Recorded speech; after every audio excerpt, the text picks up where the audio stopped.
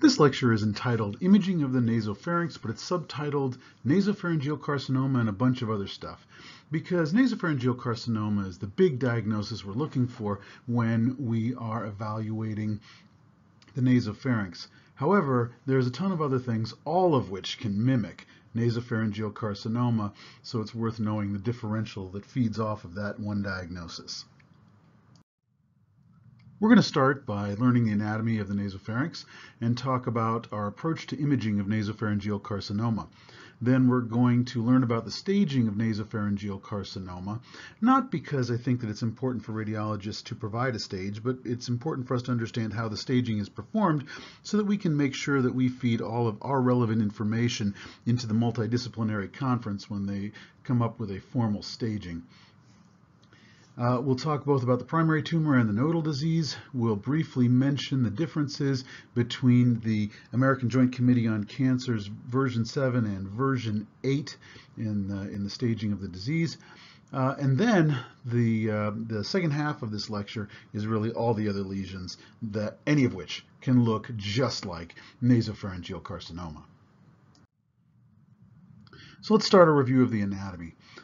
The red arrow here is pointing to an object that's extending out into the nasopharynx. How do we know we're in the nasopharynx here? Because right in front of us is the nasal cavity, and right behind us is the clivus. That's where the nasopharynx lives. The red arrow is pointing to an object that extends out into the nasopharynx obliquely at about 45 degrees from either side. This is the torus tubarius. The torus tubarius is a cartilaginous cap that covers the opening of the eustachian tube and props it open so that the eustachian tube doesn't just flop close. Torus tubarius. Just lateral to the torus tubarius is the opening of the eustachian tube. Okay, so that's what the torus tubarius is doing, is cupping over that opening of the eustachian tube. Behind the torus tubarius is the fossa of Rosenmuller. This is a potential space formed by two layers of mucosa. You can watch the mucosa come back, make a U-turn, and come back around again. So it's just a little pocket back there. This is a common location for nasopharyngeal carcinoma to arise. What are those two black lines? Those two black lines are the pterygoid plates. Right, the pterygoid plates, there's a medial and lateral pterygoid plates to which the pterygoid muscles attach, and the pterygoid plates extend up and connect to the skull base.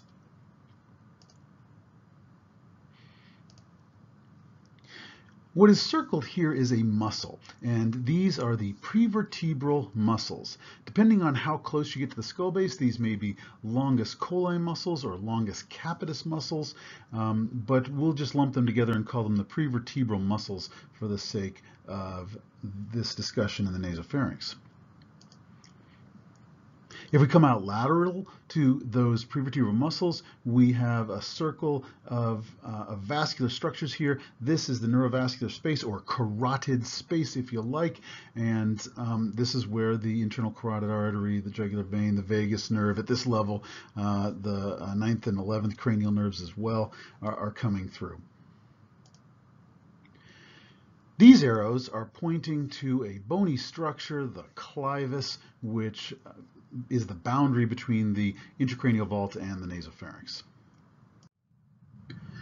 This red line outlines the parapharyngeal fat.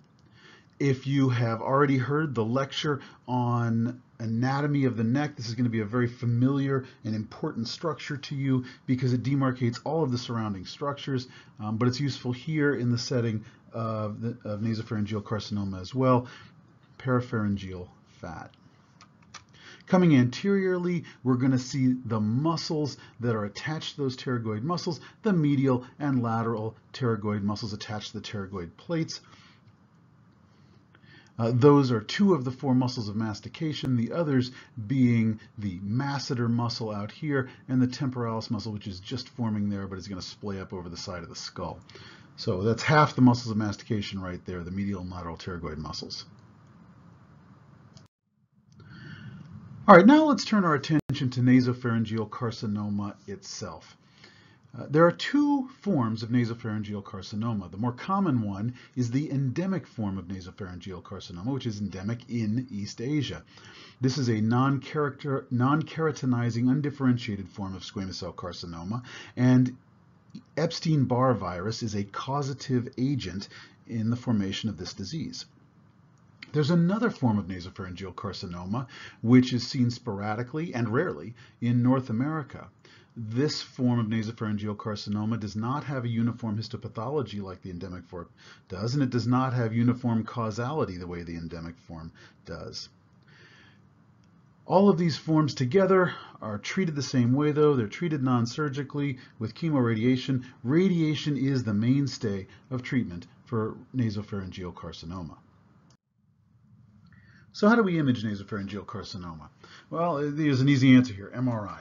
So MRI is the preferred modality for the staging of the primary tumor. It just does a much better job for showing the extent of disease into bone, into soft tissue.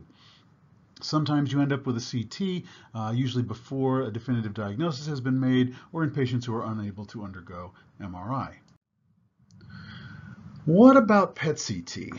Is that useful? Well, it's not useful for the primary tumor, really, but it is useful for identifying distant disease. When do you need it? You need it when you have an advanced local tumor, that is a T3 or T4 primary tumor. When you have nodal disease, N1's enough. Once you have a node, there's likely enough that you have distant disease that's worth checking. Or if there are other clinical signs that suggest metastatic disease, a classic example being elevation of liver enzymes because hepatic metastases are reasonably common. Now, don't you feel sorry for the patient who has to undergo this PET-CT in addition to the MRI of the skull base? Well, if you have a PET-MR scanner, you can do it all as a single examination. Take care of the primary tumor in the nasopharynx, take care of distant disease, all at the same time. So if you happen to have a PET-MR scanner, nasopharyngeal carcinoma is an ideal disease to be staged with that modality. Let's turn to the staging of nasopharyngeal carcinoma, and we'll start with the primary tumor. So T0 means that there's no primary tumor identified. Now you're asking yourself, if I don't see a tumor, how do I know that this is a nasopharyngeal carcinoma and not a primary starting from somewhere else? I'll let you think about that. That answer is coming later in the lecture. T1 disease is confined disease. It's confined to the nasopharynx, obviously, but we allow it to go into the oropharynx or the nasal cavity, that is the adjacent mucosal regions. If it is in the nasopharynx, oropharynx, and nasal cavity, then it is still T1. Once you reach the parapharyngeal spaces, that is the pterygoid and prevertebral muscles, the parapharyngeal fat, and the carotid space, then we're T2. All of these terms are going to be very familiar and comfortable to the people who have already seen the lecture on neck anatomy. So if this is at all confusing, I highly recommend that lecture.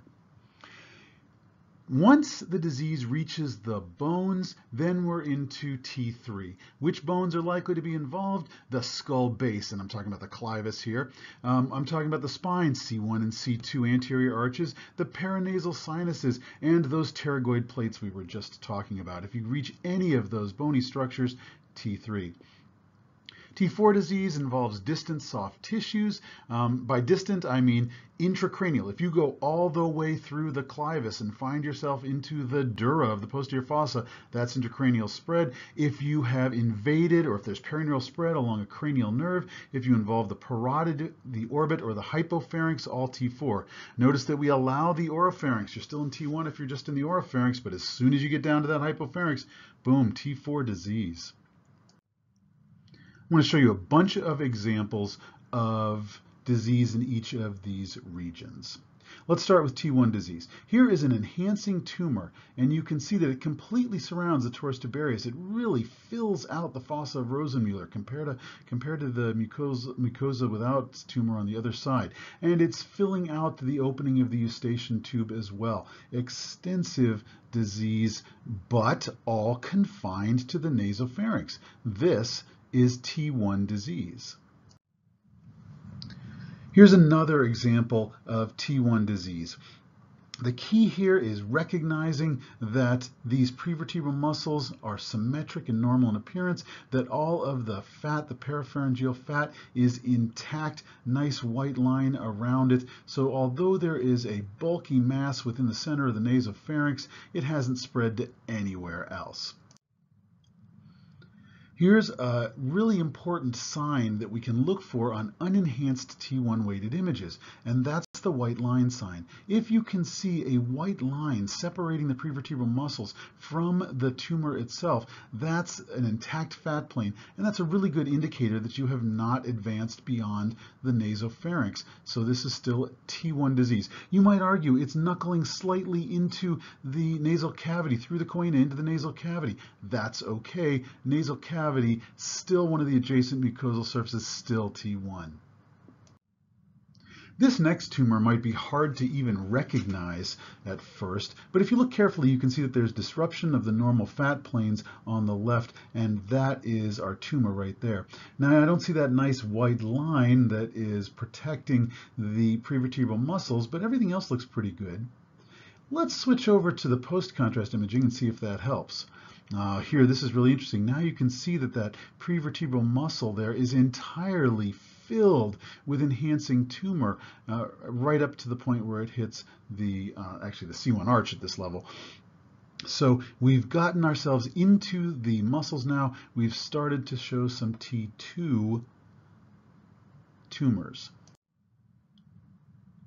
Here's another mass centered in the nasopharynx. Doesn't look too bad, right? I'm still seeing a lot of good anatomy all around the outside, but what about this? What about this invasion of the prevertebral musculature? Look at the shape, the normal shape of the prevertebral muscles here on the left. Notice how that has been disrupted on the right. There is invasion back into that prevertebral muscle, not through and through, but into the anterior half of that prevertebral muscle, visible on the T2 weighted image. This one is stage T2.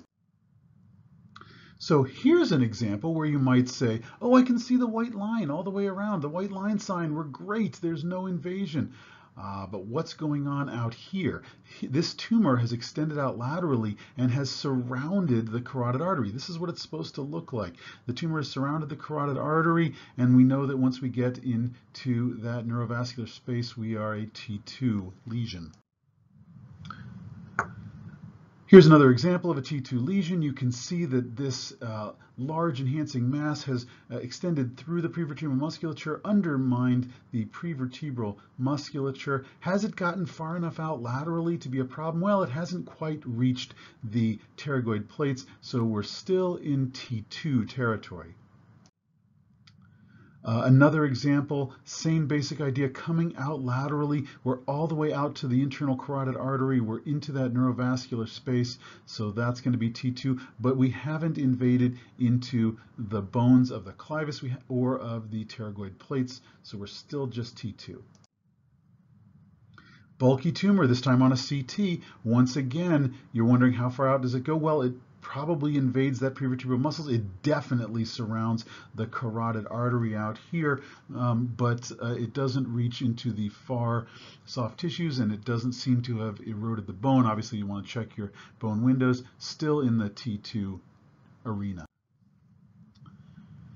Here's an example that might be a little bit confusing. This tumor has surrounded the torus tubarius, and it looks like it might be extending all the way out into the pterygoid muscles out here and through the pterygoid plates. But be careful. Remember that there is a normal pterygoid venous plexus that is variable in size and sits right out here among the pterygoid muscles and between the pterygoid plates. Don't be confused. Don't be confused into thinking that that is tumor. It's just a venous plexus, and you got to get used to what that looks like. It can be very asymmetric, very confusing. Once again, carotid space involved here. Okay. How do we get to T3? We get into the bones. That's how we get to T3. Here's an example of a nasopharyngeal carcinoma that's extended back, and you can see the clivus is expanded and abnormally enhancing. Once that clivus is involved, we're going to call it a T3 lesion. But we can see that although it's expanded, the posterior table is still intact, and we can see an intact dura underneath that. So we're not into the posterior fossa yet. We're just in the bone, T3. Here's another example of a T3 lesion. This you might think at first, oh, this soft tissue is just out into the prevertebral muscles and into the carotid sheath. We're doing okay here, maybe a little bit more lateral. But what about this enhancement right here? Those are occipital condyles. We are into the bones of the skull base. If you see involvement of the C1 arch or involvement of the occipital condyle, we're into bone at that point. And here's the transverse process of C1 into the bone. That's indicative of T3. Remember, bones are T3. Okay, how do we get all the way to T4? We get inside the skull. That's how. So here's a large necrotic mass. It's completely encasing the internal carotid arteries, and you can see that it has extended back through and through the clivus. Now it's in the posterior fossa, abutting the basilar artery, and you can see the middle cranial fossa also involved bilaterally. That's inside the skull. That's T4. Here's another way you can get to be T4, and that's perineural spread. This lesion is coming out laterally. It has managed to find its way into the pterygopalatine fossa, and it has found its way onto V2 and crawled back into the Gasserian ganglion and Meckel's cave. That perineural spread, that renders it T4. Here's another example of perineural spread. You can see disease spreading up and filling Meckel's cave. Compare that to the normal cave on the other side. And if you look in the coronal plane, you can see it spreading along foramen rotundum. That enhancement abnormal in foramen rotundum, perineural spread, T4 disease. A more dramatic example of that, where Meckel's cave is completely filled, the cavernous sinus completely filled, and extension along the dura and the floor of the middle cranial fossa. Another example of advanced disease. Now we're through the paranasal sinuses, and now we've extended out laterally, and we've gotten into the infratemporal fossa, and so this is now extension of disease out to the distant soft tissues, T4 disease. This concludes part 1 of a lecture on imaging of the nasopharynx.